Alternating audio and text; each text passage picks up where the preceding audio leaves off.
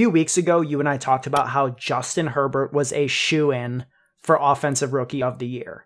Tua got benched, Burrow got hurt. Didn't matter what the odds were. It was like, make the bet, easy money, he's a lock. Well, fast forward to today, we're coming off of 2 weeks where Justin Herbert has looked extremely human. He got locked down by the Bills.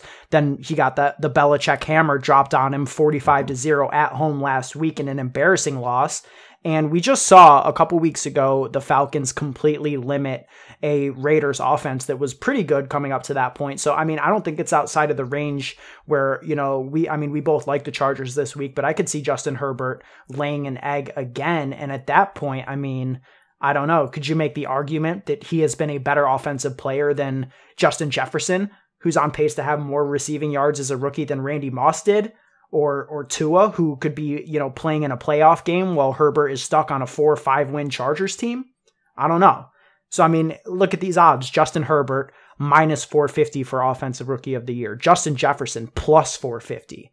And Tua's 1,500. And if he's a quarterback and he somehow wins a playoff game, that feels like a stone lock to me. So I don't know. How do you feel about this, updating our stance on Justin Herbert as Offensive Rookie of the Year? I think the right bet with those odds is Justin Jefferson at, what you say, plus 400, plus 450. Yeah. That's the correct bet if you're putting money on the line, because I'm not laying minus 450 on Justin Herbert. My best bet out of that would be Justin Jefferson, who's been having, one of the best rookie careers, like we said, of all time. And it could end up being the best rookie season of all time. Right.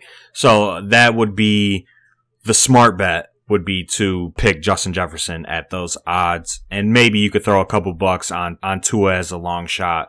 But definitely I would not bet on Justin Herbert at this point as a minus 400 favorite. There's literally no value in that bet, but he could still easily win it just because I like to think that it's basically a stats award. And at the end of the year, when it's all said and done, Justin Herbert will have the best stats since, he's throwing 50 times a game, and he's been very consistent in terms of stats in fantasy. So I think Justin Herbert still wins it, but I think the best bet to make if you want positive expected value is Justin Jefferson. Right. I think that this week is going to swing things a lot. Either Justin Herbert bounces back heavily and maybe he locks it up. There's a lot riding on this meaningless game between, two terrible teams, but I think he could either lock it up, or if he has a really bad game here and the Chargers get locked down again and Justin Jefferson, is on pace for one of the best, receiving lines by a rookie ever. I think these odds shift drastically next week if we see